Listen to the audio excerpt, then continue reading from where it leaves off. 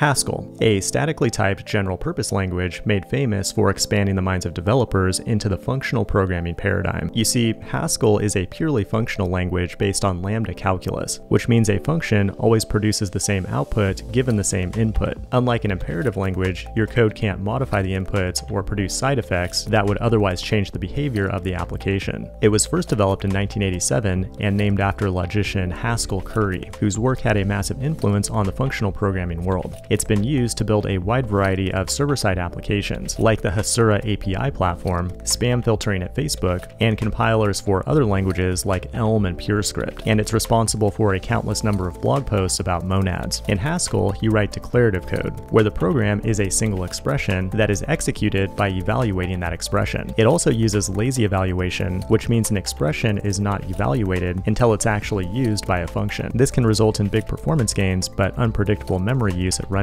All data in a Haskell program is immutable, which produces a lot of memory garbage, so it contains a garbage collector to clean things up. To get started, install the Glasgow Haskell compiler, then create a file ending in .hs. We don't work with statements here, only expressions, which is code that will always evaluate to a value. Create a string with double quotes, then give it a name with the equal sign. The value is immutable and can never be changed. The type will automatically be inferred, or we can strongly type it with a double colon as a list of characters. Now, to define a function, start with a name, followed by the arguments that you want to pass to it. On the right side, define the logic of the function, and it will automatically return a value based on the result of the expression. We can also statically type it using an arrow to separate the arguments and return value. We can call the function by referencing its name with the arguments. All values, including functions, are first class, which means they can be passed as arguments to other functions. If we try to print the result to the standard output, we get an error. That's because working with I/O creates a side effect. To write a program that actually does something, we write a main function with a do block. Here we can chain together a sequence of actions where the side effects are abstracted away, made possible by a mathematical concept known as the monad, which is basically a wrapper that can make functional code more modular. Now, to run your code, you can use the interactive interpreter or compile it to an executable by running ghc make. This has been Haskell in 100 seconds. Hit the like button and subscribe if you want to see more short videos like this. Thanks for watching, and I will see you in the next one.